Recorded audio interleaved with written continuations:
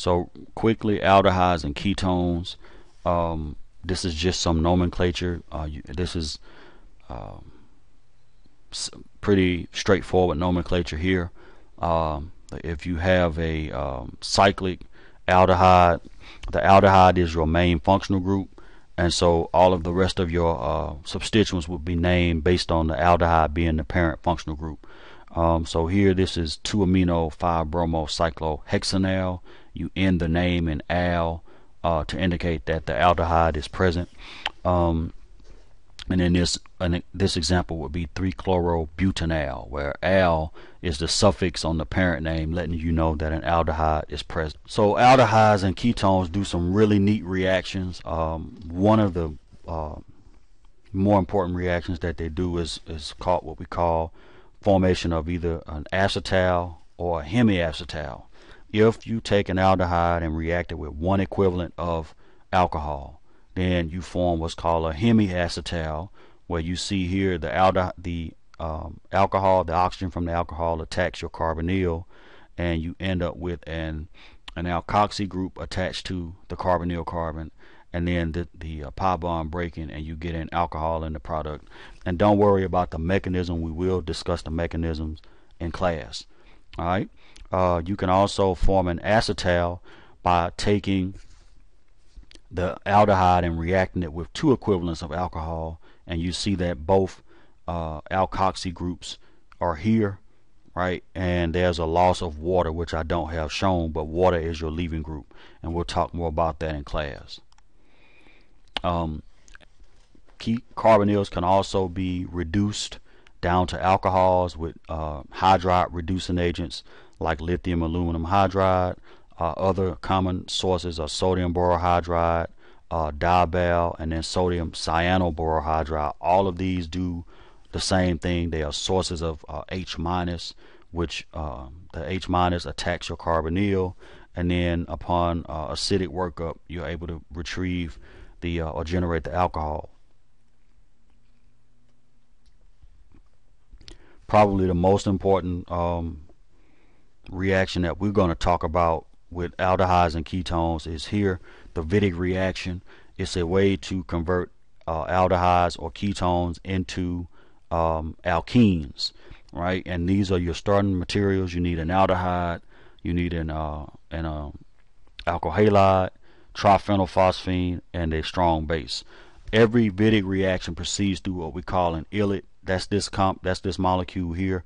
It has a negative charge and a plus charge adjacent to one another. This just happens to be a phosphonium yllet because of the phosphorus atom. But the way this works is you do SN2 substitution here to displace bromine, and then you form this phosphonium ion here. The base that we have here comes in and deprotonates carbon and puts the negative charge on carbon to give us our yllet. So the yllet is what reacts with the aldehyde here in order to give you the alkene. This is a mechanism that we will definitely go over in class. All right, you've all seen this reaction already. This is a simple aldol reaction. If the reaction does not dehydrate, then you end up with a beta hydroxy ketone. If it does dehydrate, then you end up with an alpha beta unsaturated ketone, which is here. And this is the same reaction that we've done in lab when we've made chalcones in lab.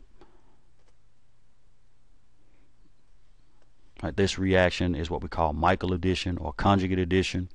It's where you have a alpha beta unsaturated carbonyl. Right, this is the alpha position here at number 3. This is beta at number 4. If you react a nucleophile with this in the presence of a catalyst, then that nucleophile adds to the 4 position, and we call this particular reaction a Michael addition. And you can see the mechanism down here where the nucleophile attacks the beta carbon, the double bond gets shifted here, and then the pi bond between carbon and oxygen breaks to give you this enol intermediate. And then upon protonation with acid, the pi bond reforms between carbon and oxygen, and then the pair of electrons here in the pi bond between carbon, these two carbons, picks up the proton, and you have your Michael product over here. The last set of reactions that we're going to look at are reactions of nitriles. A nitrile is just a carbon nitrogen triple bond. These are pretty reactive, and R can be any generic group. You can convert that nitrile into an imine or a Schiff's base by reacting it with a nucleophile. You can also reduce it, which I'll show you on the next slide. And this section down here just discusses the nomenclature of nitriles. We won't focus a lot on the nomenclature. I just want to give you an overview. So the name for nitriles are obtained by adding nitrile to the name of the parent.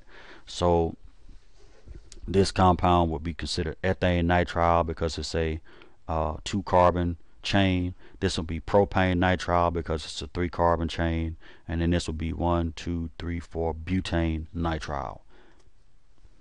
Alright, so if I react my nitrile with sulfuric acid, one equivalent of sulfuric acid, I can generate the corresponding amide, which is shown here.